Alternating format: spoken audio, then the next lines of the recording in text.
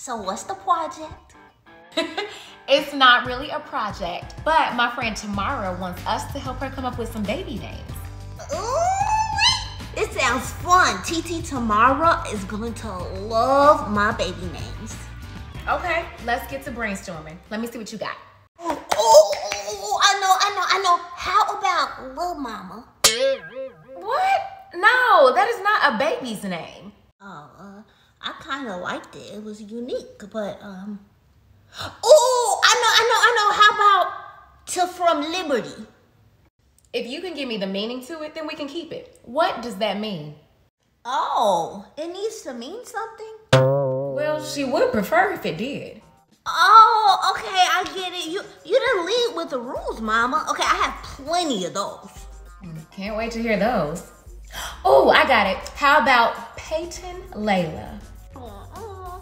Yeah, it's a no for me. I was thinking more like, how about Choo Choo Lomi or Kylie Telepatia?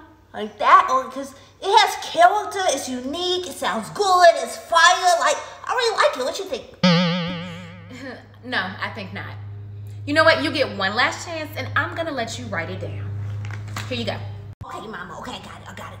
Watch this. This right here is gonna be the winner. Okay. 1, 2, 3. Let's see.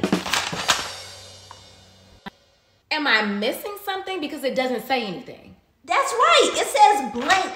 Best name, hands down. That way, she doesn't have to go through life writing her name down everywhere. It sounds cool. It's going to save a lot of time. And listen to how it rolls off my tongue. Blank.